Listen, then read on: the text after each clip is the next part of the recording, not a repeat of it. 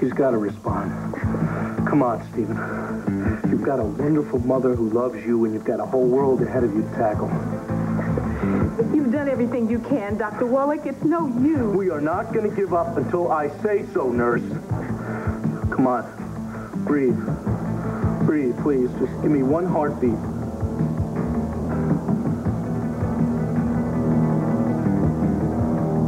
We've lost him.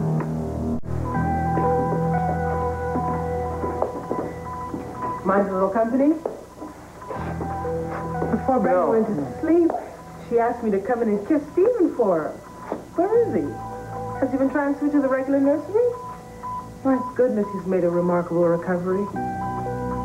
Brenda said that he developed a fever and she was a little concerned about him. He didn't have a fever? Oh, he was doing real well, and so I took him off the medication. Thought he was out of the woods. Has he taken a turn for the worse? There was an emergency in pediatrics. Wasn't gone that long.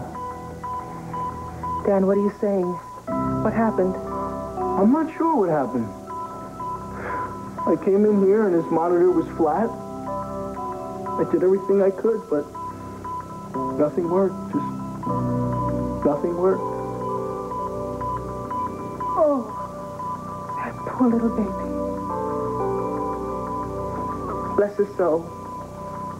Yeah, I promised Brenda that I would take care of him. And I wouldn't let anything happen, you know? And I really thought that he was on the road to recovery. I tried everything. I don't know. I guess he just slipped away. He was her whole life. And she did everything. She did everything she could to give him the best possible chance. You know, she even risked her own life to give him that chance. Oh, God, how am I going to tell Brenda we've lost him?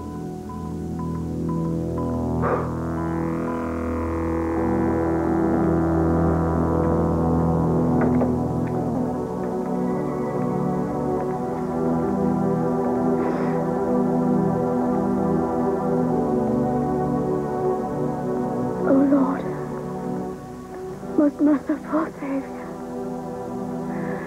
please receive Garrick into your arms of mercy. Give him everlasting life. Bless him. And, oh no,